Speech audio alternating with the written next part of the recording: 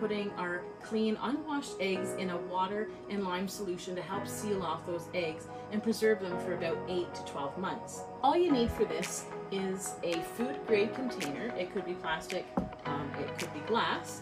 You need some pickling lime, clean, fresh, unwashed eggs, a scale, a measuring cup, and a way to mix your solution. So the reason why you would want to preserve your eggs is because if you are a chicken owner like we are, you know that egg production goes up at certain times of the year and egg production goes down at certain times.